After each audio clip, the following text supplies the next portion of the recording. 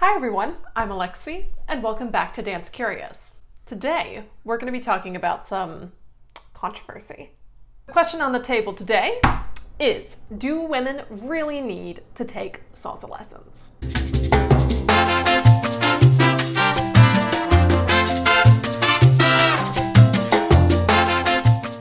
Now, I'm going to be giving you my no-holds-barred opinion on this. As you can imagine, I'm a salsa dance teacher. My end conclusion is going to be, yes, they do. But the idea that women do not need to take salsa lessons is one that I hear actually quite a lot.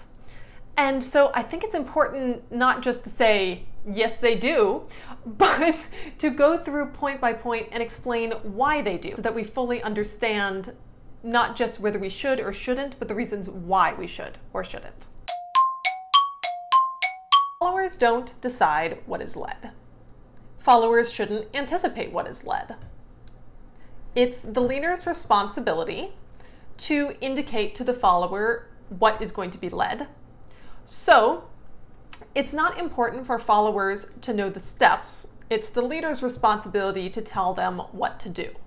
When you have a leader who's not that experienced, maybe hasn't done it a whole ton, no matter how good, how experienced their follower is, it may not be sufficient to make the dance work all that well, right? If the signal just doesn't come, then nothing happens, right? Or the wrong thing happens. And on the contrary, if you have a really phenomenal leader, he can dance with someone who doesn't have all that much experience and make it look pretty darn awesome, okay? So all of that taken into consideration, we're kind of like, well, okay, clearly whether this is a good dance or not depends on the leader's skill level, not the follower's skill level. And so dance lessons for followers are not that important unless it's maybe for styling, right? To make it look fancy. Okay, so this all sounds pretty reasonable, right? And there are a lot of truths in it, right? What are they? Okay, leaders should indicate what the followers should do. Yes, they should clearly indicate it, okay? 2, followers should not try to anticipate the steps, right? We're not mentally thinking beforehand, this is a crossbody lead, I'm going to do it now. And additionally, it's definitely true that followers don't need to know as many moves as leaders do. This is a relative statement, but we'll get back to that. But just thinking about it, right? Leaders have to constantly be planning out in their head. They're choreographing, really, while they're dancing. As followers, we're not.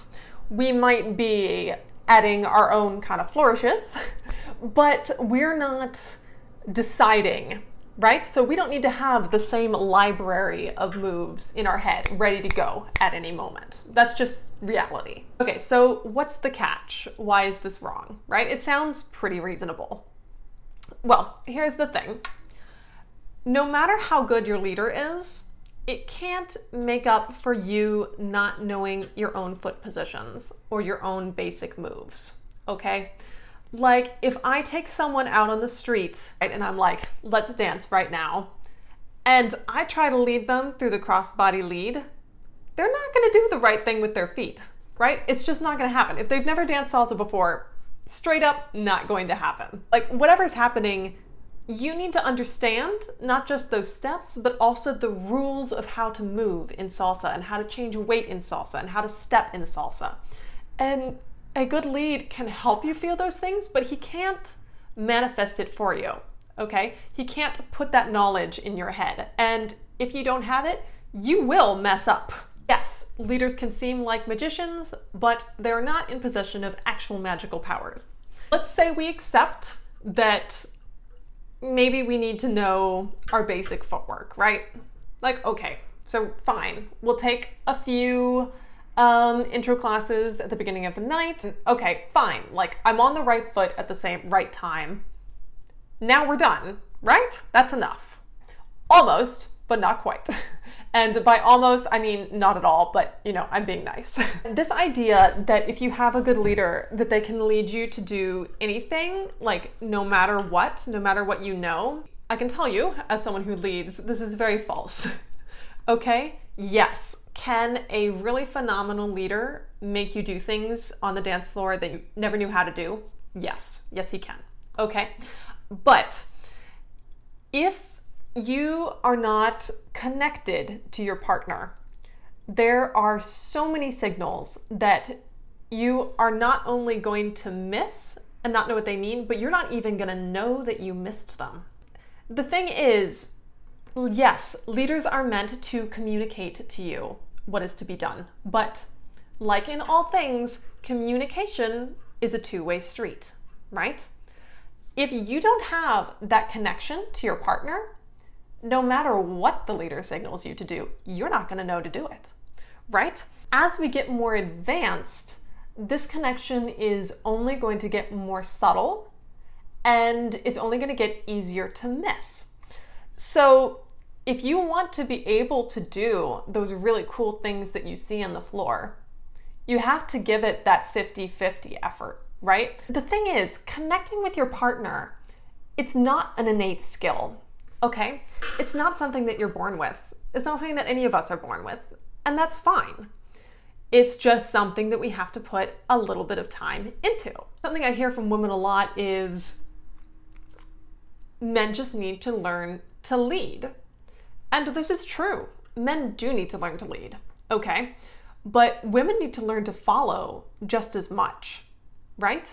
It's, again, this is a two-way street. This is not something, it's not a mandate coming from on high. The thing is, when we have a poor connection, it isn't just that leaders can't lead us to do fancy stuff, because I'm a big advocate of the fact that you don't need to do a lot to have fun, right? You can dance simple steps and dance them well and have a fantastic time. You don't necessarily need to be doing flips and dips and all that stuff, even though that of course is all very fun if you know how to do it. But you're also kind of making it not that fun for your partner. And I'm speaking bluntly here, like if this is you, like don't feel bad, okay? The thing is, again, right, we all have to learn to follow.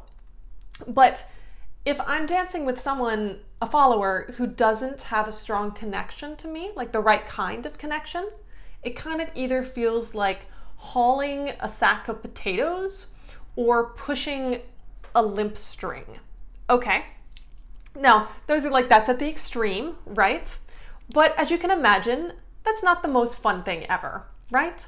You don't want to put yourself in the position as the follower of giving your leader that kind of experience, partially just to be gracious, but also because you would like to be asked to dance again, right? Especially by good leaders. And if they have a particularly rough time dancing with you, they're not exactly going to be jumping out of their seat to dance with you again.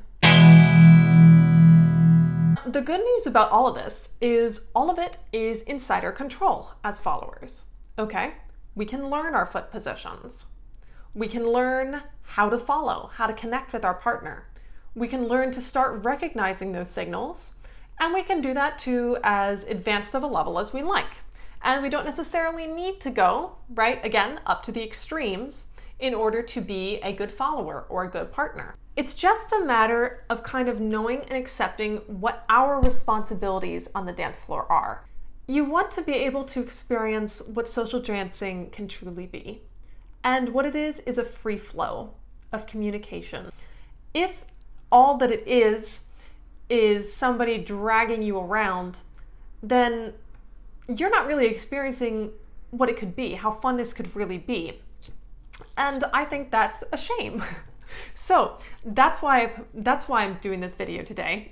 Bottom line, okay, I totally get why people think that it's not that important for followers to know the steps, as long as maybe they have some rhythm and they can make it look good. But please take responsibility for your 100% of your dancing, okay? And be the best possible partner and have the best possible time that you can. All right, thanks so much for watching, everyone. I hope I haven't offended anyone today. but you know, I put Real Talk in the title for a reason. I hope you like the new lighting setup.